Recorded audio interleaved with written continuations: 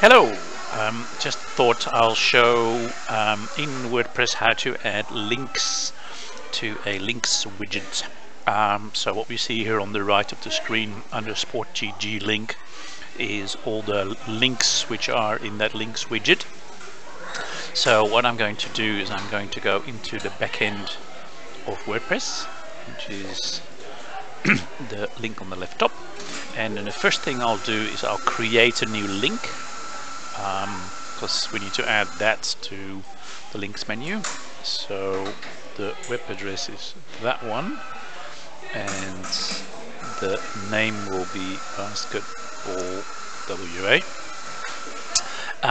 and I'm going to add that to the Sport TG category.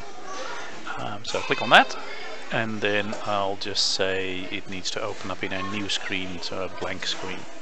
So now I click add link, and then once I've done that, I'll go back into the website again and hey presto, there is a link there. How good is that? Alright, thank you.